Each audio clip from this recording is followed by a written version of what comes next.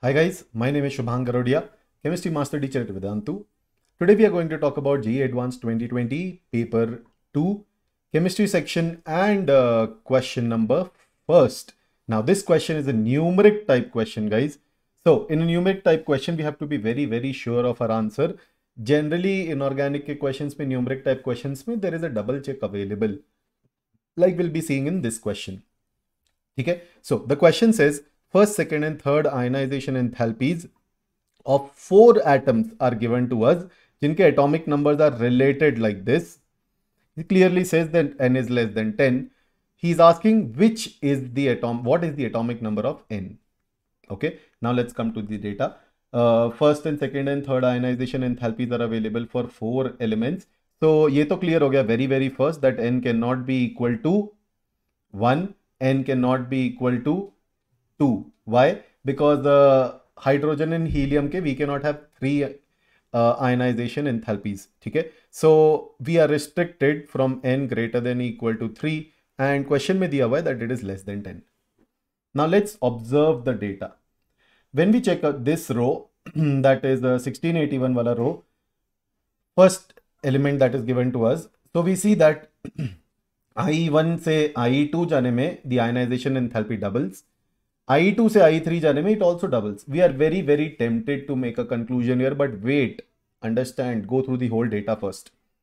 Now next में we see 2081 से almost double 3952, then slightly less than double 6122. So if you notice कि ये दोनों में ना more or less similar trend है, that it is roughly doubling from I1 to I2, I2 to I3.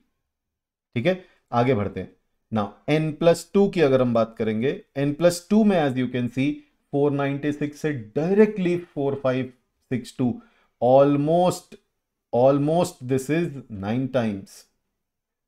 Okay, after that you will see that it is not going too high, it is roughly 1.5 times. Now in the next one, n+3 के लिए if you will see, here it is again roughly doubling, but after that it is increasing a lot, roughly 5 times.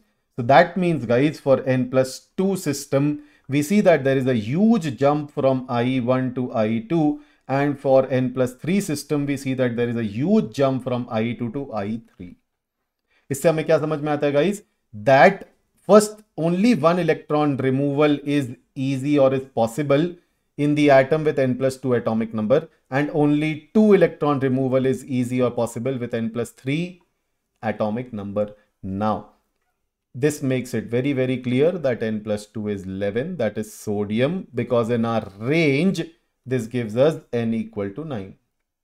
Okay. Similarly here we can see that n+3 we need to remove 2 electron easily, so that's magnesium 12.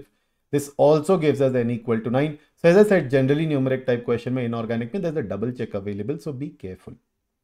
Hence the answer here is guys n equal to 9 atomic number. That's the first atom is fluorine.